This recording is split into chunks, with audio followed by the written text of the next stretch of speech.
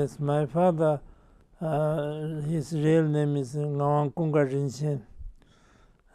He also is a great master, not only in learned but also very highly realized that he made some prophecies, predictions, like finding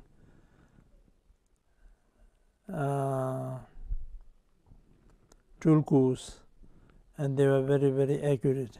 I don't know these stories actually. I was very too small when he passed away. I was very small.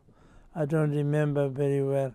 But I do remember my father very well, but I don't remember much of his activities.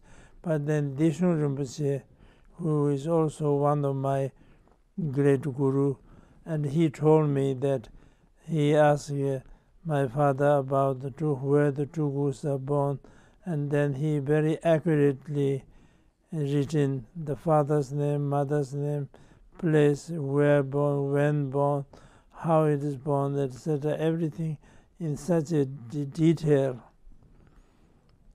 And then also Deshun Rinpoche told me that we have one very important Manjushri statue that is said to be at the time Sakya Pandita was debating with the Hindu sadhus, the Hindu practitioners, Hari, and so at that time the statue was with him. So it's a very historically important statue. And when my father was doing meditation one day, this Manjushri statue become real life and make movements, and so then he stand up and did prostrations and did confessions. And then the Manjushri said that the word confession does not mean much, but main thing is that your own father, your guru, your father, as a guru yoga, that if you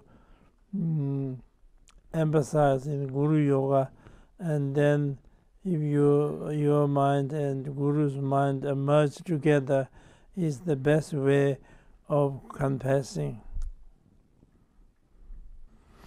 Yeah, all these stories actually I heard from others, but myself I only remember him.